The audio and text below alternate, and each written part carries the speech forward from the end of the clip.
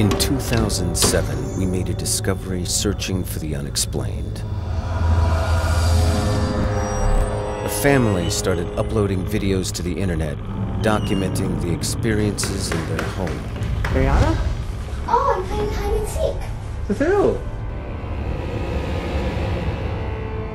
The day my dad took the pantry door off was the first night Mabel talked to me. It was 2 years in that house, and I want to put it all behind us now. My daughter starts having experiences with her. A lot of strange things start happening. It started with a number of mysterious occurrences and progressed into what some consider to be the first compelling documentation of a manifested spirit.